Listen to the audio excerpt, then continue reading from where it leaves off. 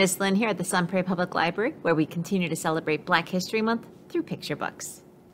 Today we have The Quickest Kid in Clarksville by Pat Zietlow Miller and illustrated by Frank Morrison.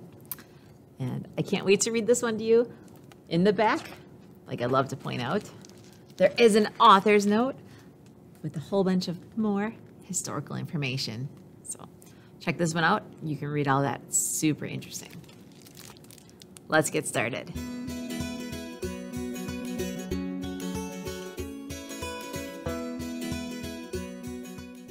The Quickest Kid in Clarksville by Pat Zietlow Miller, illustrated by Frank Morrison, published by Chronicle Books. I'm running in place, listening to my feet pound the pavement, pretending I'm the fastest woman in the world. Of course, Wilma Rudolph, who grew up right in this town, is faster than anyone. But I'm the quickest kid in Clarksville, Tennessee, and everyone around here knows it. I'm thinking about tomorrow's parade and wondering what Wilma's 3 Olympic gold medals would feel like hanging around my neck when a girl I've never seen before comes sashaying my way like she owns the sidewalk and everything on it. She sticks a hand on her hip. I'm Charmaine. I look her up and down. I'm Alta. That's Dee Dee and Little Mo. Got me some new shoes, Charmaine says. Boy, howdy does she ever. Brand new, only been worn by her shoes, with stripes down the sides and laces so white they glow. Shoes to strut in, shoes to run in. Because Charmaine's strutting hard enough to shame a rooster, and her legs are just raring to run. These shoes are like Wilma's, she says. My daddy went uptown to get them. I stare at the concrete. I don't have a shoe buying daddy. My sneakers have holes in the soles and laces that never thought to glimmer. I bite my lip. It's okay. Wilma wore a leg brace and flour sack dresses before she got big. Shoes don't make you fast, I say. Charmaine's face tightens. Reckon I'm faster than anyone. I puff up like a spitting cat. She wishes she were Wilma, but I'm the real deal. I point to the mailbox. There and back. We crouch low. Dee Dee and Little Mo count down, and we're off. My sneakers slap a sidewalk beat. Wilma Rudolph, Wilma Rudolph. I reach the box first, turn and sprint back. Arms moving, legs grooving.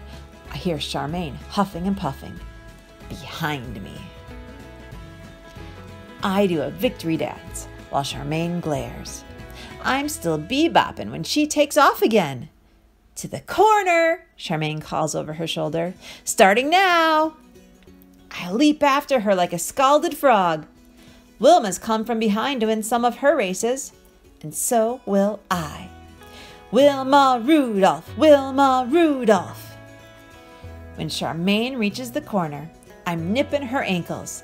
Bodies lunge, feet tangle. I fall.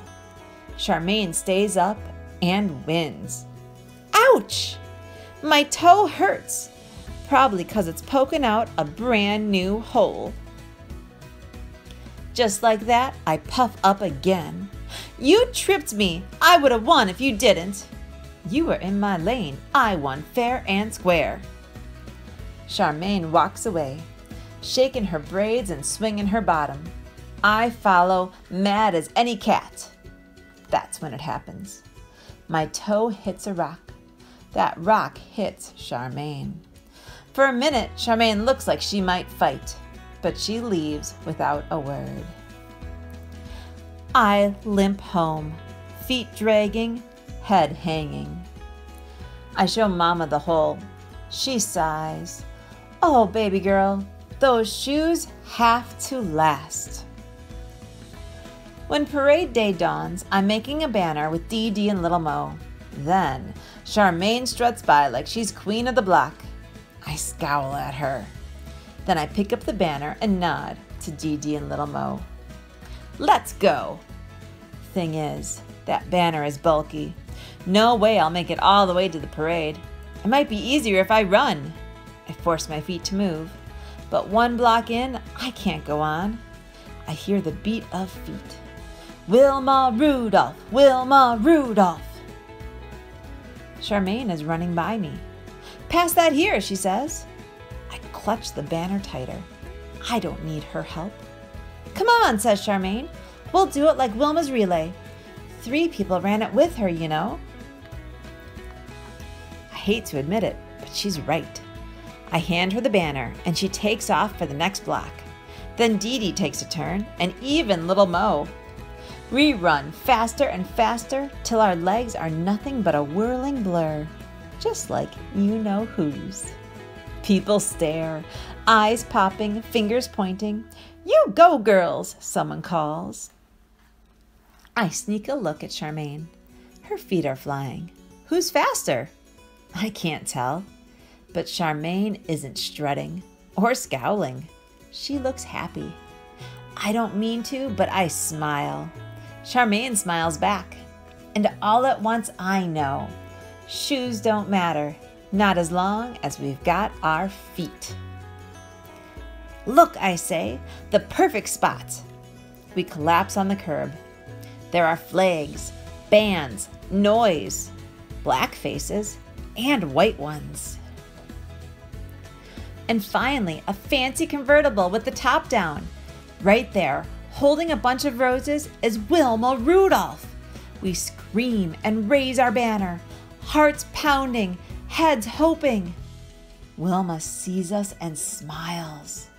Then she waves. That makes Charmaine and me sashay like we own the sidewalk and everything on it. And maybe, just maybe, we do. Because we're the quickest kids in Clarksville, Tennessee. And everyone around here knows it. Author's note. In 1960, African-American sprinter Wilma Rudolph was the fastest woman in the world. At the Summer Olympic Games in Rome, Italy, she became the first woman in the United States to win 3 gold medals at the same Olympics. Her wins in the 100 meters, 200 meters, and 4x100 relay made her a household name. She met President John F. Kennedy and received many, many awards. Wilma's success was even more impressive because of the difficulties she overcame growing up. She was one of 22 children, and her family did not have much money. Wilma was often ill as a child and wore a leg brace after she was diagnosed with polio. Doctors didn't think she would ever walk without it, but she exercised and worked for years until her leg was strong. Wilma grew up in Clarksville, Tennessee, a segregated town. There were separate schools and doctors and restaurants for Black people and white people. After Wilma's victories, Clarksville wanted to honor her with a parade and banquet. Wilma said she would not attend unless the events were integrated, open to everyone. The organizers agreed, and Wilma's celebrations were the first major events for Blacks and whites in Clarksville history. I hope you enjoyed that one. Join us next time for another book to celebrate Black History Month. Bye!